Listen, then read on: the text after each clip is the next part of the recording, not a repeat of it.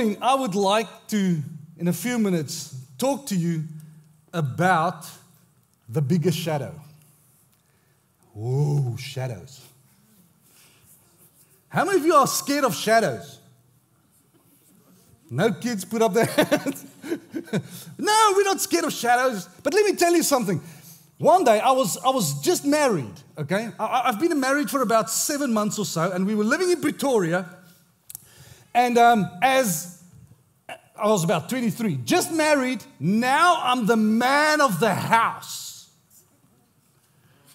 Let me tell you. Now I'm the man of my house. 23. Woohoo! And, right, suddenly, here at midnight, it was 12:30, about 12:30ish here.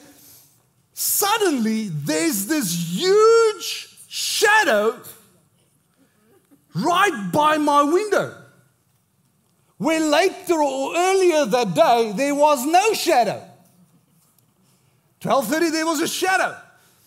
And there was a huge noise. A noise that I can't explain. It sounded like terrible. And this huge shadow. And I'm getting out of bed, and I'm jumping out of bed, and I say, Jesus, if you're coming tonight, I'm ready. Let's go, come on.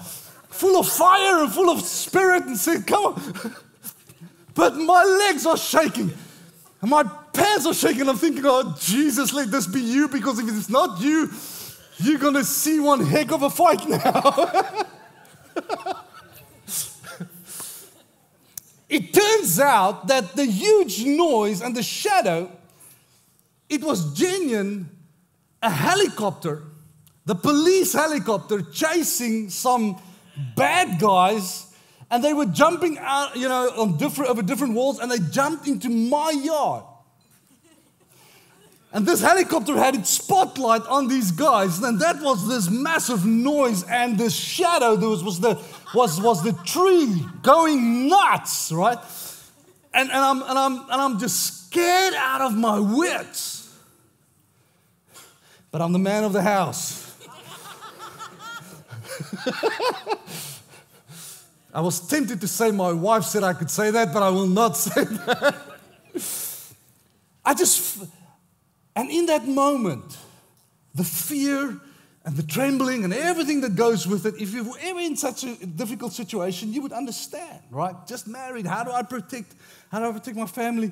Shaken up. Glad that in the end, knowing it was just the police chasing somebody that at least did not get into my house, okay?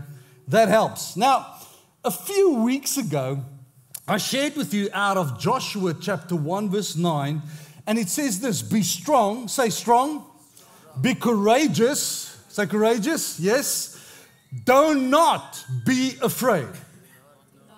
So it's been said, all right, do not be afraid. Why? Why can I be strong? Why can I be courageous? Why don't I have to fear? Because why? Because God is with me. Church, I want to say this to you. God is with you. Nah. Seems like you don't believe me. It seems like you're looking at me and say, do you know my circumstances?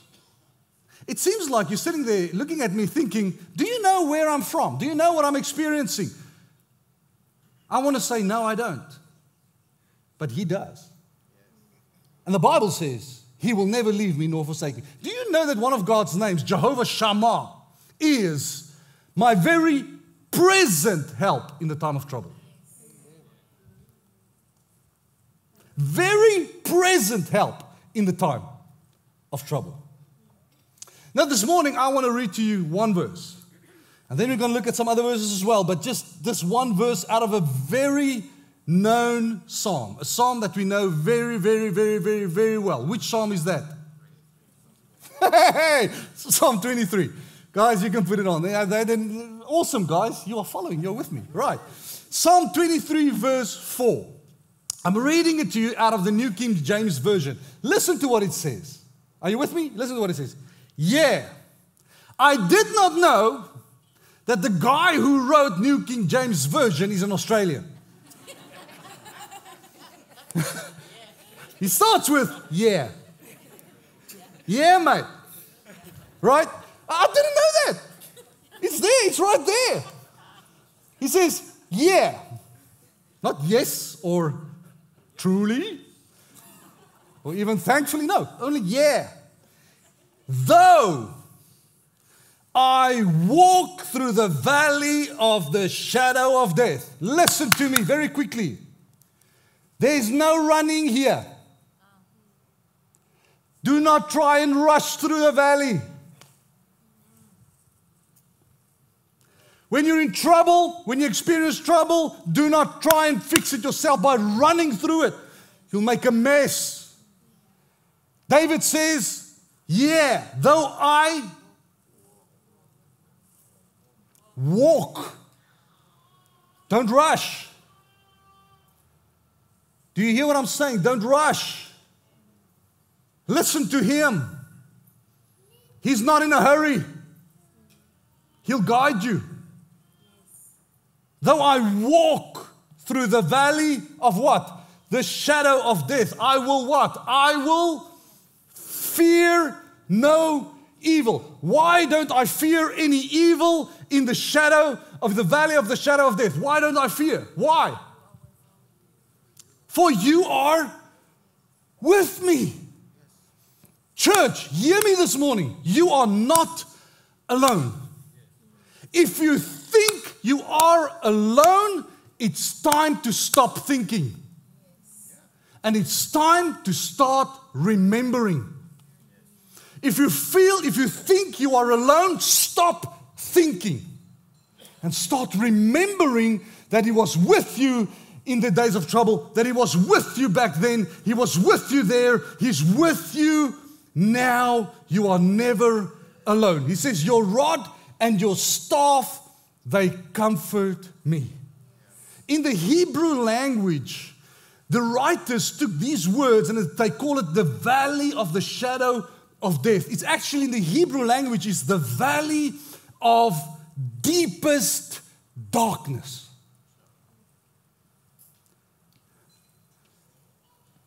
Have you ever experienced that? Some of our valleys have names. Some of our valleys are called failure. Some of our deepest, darkest valleys are called broken relationships.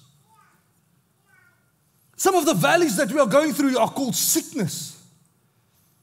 It's called divorce. It's called the valley of robbery and of bankruptcy. It's called like a valley of betrayal. It's called like a valley of unemployment and addiction. Some of the valleys that we go through are called assault and depression. And yes, there is a valley, the shadow of death. Here's what I want to say to you. And here's what I want you to hear me this morning in the next 5 or 10 minutes or so. God is not afraid of your darkness.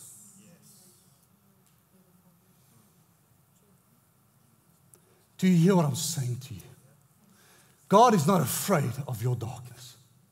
Here's the thing, right? Here's the amazing thing. He tells us in the very beginning of the book, in Genesis chapter 1, verse 1 to 3, listen to what it says. It says, in the beginning, God created the heavens and the earth. Now the earth was formless and empty, and darkness, what? Darkness was over the surface of the deep. And the Spirit of God was hovering over the waters. From the very beginning, we see when there's darkness, God says, I'm here.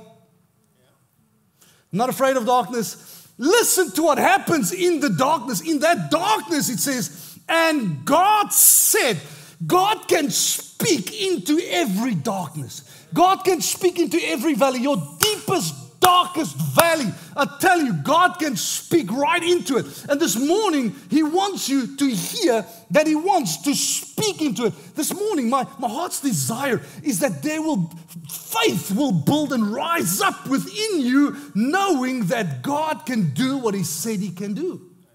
And so He says this, He says, and God said, let there be light. And what? There was light.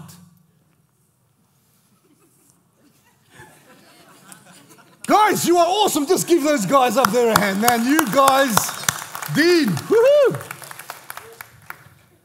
When God speaks, things happen. God speaks into your darkness. God speaks into your deepest, darkest depression. I don't know about you. Man, God has set me free from that. Let me tell you, there was a time when you look at me, you would not listen to me. I know what I'm talking about. But to have God speak into my darkness is the most amazing feeling, knowing that He's able and capable to do it. Listen to what John 1 verse 1 to 5 says. John 1 verse 1 to 5. In the beginning, we're back there again, was the Word, Jesus. And the Word was with God. And the Word was God. He was with God in the beginning. Through Him, all things were made. Without Him, nothing was made that has been made. Isn't that awesome? I have been made in Christ. You have been made in Christ. Amen. That's awesome. Listen. In Him, in Jesus, was life. And that life was the light of all mankind. The light shines in the darkness. Jesus, I'm not scared of your darkness. Bring it on. Because my light is greater than your darkness. And He speaks into the darkness. And the darkness has not overcome it. Church, for those of you who are still wondering and still thinking, maybe wondering, how will God get me through this? It's not that God will get you through this. God is with you in it. He's right there. He says, take my hand. We're going to walk through this valley together. Why do we go through valleys? Here's the most amazing theological answer. I don't know.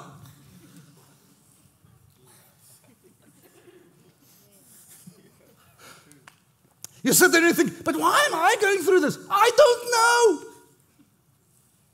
I wish I did. I don't. But it doesn't matter if I know. And it doesn't even matter if you know. You know what? He knows. And because He knows, He will lead me through this valley. He's speaking into my darkness. He's the light in my darkness. He's there when I feel like I can't see anything. That is why it's so important, like Yori started out this morning, that we will have His perspective on things. That we will see things the way He sees it. In closing, it's quick, isn't it?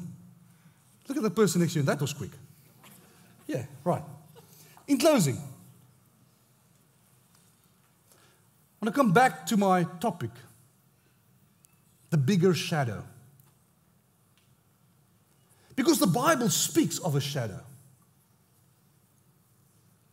A shadow that's bigger than the darkness that I can ever experience. The shadow that's covering me when I feel like I'm being attacked. I cannot stand. When it feels like my head is spinning and my mind is racing and my ears are listening to the wrong things. Psalm 91, verse 1 and 2 says this: whoever dwells. That doesn't sound like Rush to me. That doesn't sound like stress to me. That doesn't sound like, oh my goodness, I'm freaking out. Dwells. What is dwelling? This is dwelling. You know? Like a king walking in a palace. It's dwelling. Nothing is chasing him. Everybody else is, the king is on. I'm dwelling. Listen to this. Whoever dwells in the shelter of the Most High will what?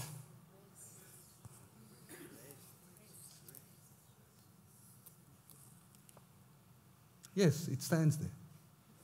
Will what? Rest in the shadow of the Almighty. Let me tell you, there's a shadow bigger than your shadow. There's a shadow bigger than your darkest emotions and feelings. His name is Almighty God. And He's looking at you this morning and He's saying, do you trust me? Do you trust me?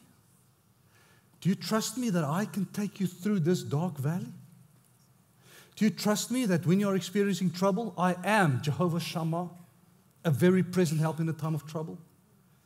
Will rest in the shadow of the Almighty, and I will say of the Lord. Who will say of the Lord? Me, I. When I'm resting in the shadow of the Almighty, I will say of the Lord, He is my refuge and my fortress, my God in whom I trust. That's the question. The question this morning to you and I is, do we trust the bigger shadow? Do we trust the one when I can't see anything, that this good shepherd will lead me to still waters, will lead me to green pastures? Our problems start if we don't trust Him. I said this before. If you think you're alone in your darkness, it's time to stop thinking. Can I ask you, will you help me with this? Look at the person next to you and say, stop thinking. Actually, you know, it's actually something like switch off your brain. Not switch on, switch off, right? Now, hear me out. Because sometimes our minds don't want to trust Him. I want to say this to you. Let your spirit speak louder than your mind. And remember what He has done for you in the past. Because, Psalm 91 verse 14 and 16, He loves me, says the Lord, I will rescue him. You see, your rescue plan has already been sorted. Your rescue has already been sorted. I will protect him. Your protection is already been sorted. Why? Because I rest in the shadow of the Almighty. For He acknowledges my name. He will call on me and I will answer him. Your answer is already sorted. I will be with him in trouble. I will deliver him and honor him with long life. I will satisfy him and show him my salvation. You want to thank Him. Just where you are, just close your eyes, just thank Him. Say, Lord, thank you for being the biggest shadow. Just where you are, come on, church. I know there's no soft music playing, and this and that and the other, blah, blah, blah, blah. Don't you just want to say, Lord, I thank you that I can rest in your shadow. And I will say of the Lord, you are my fortress, and you are my God. You are my strong foundation, the one in whom I trust.